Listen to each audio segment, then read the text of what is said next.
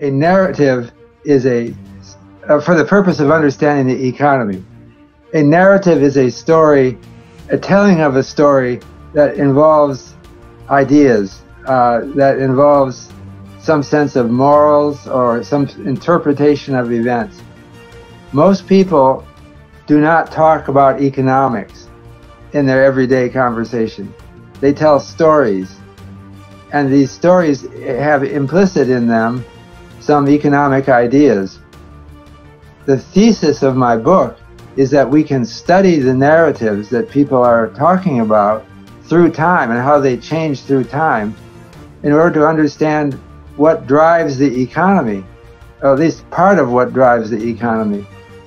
The stories change the way we behave, our assumptions about life and living and ourselves, and the stories change the economy.